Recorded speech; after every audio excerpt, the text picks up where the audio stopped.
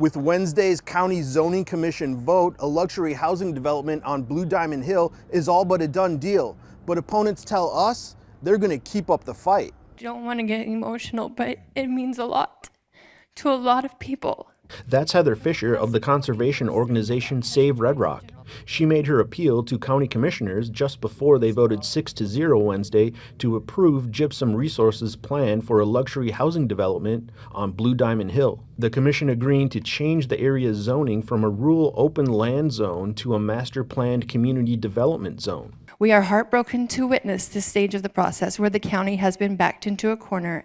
That motion passes. The vote, which Commissioner Justin Jones abstained from, was one of the final hurdles left for Gypsum, developer Jim Rhodes' company. Along with altering some scenic views in the area, members of Save Red Rock and some Blue Diamond residents we've talked to in recent months worry about congestion. Caron Haggerty worries about what we could soon see on State Road 159. Additional traffic endangers wildlife, cyclists, nature lovers, and all those who seek the solace of the most visited national conservation area in the United States. A 20-year legal battle between Gypsum and Clark County culminated last month in an $80 million settlement, a massive victory for Gypsum.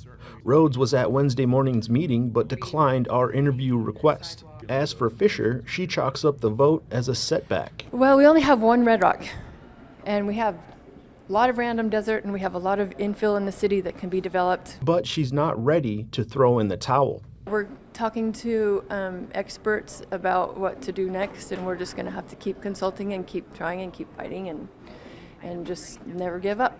An attorney for the developer says the new hilltop community will include a brand new elementary school and a fire station. Reporting from the Clark County Government Center, I'm Bryan Horwath.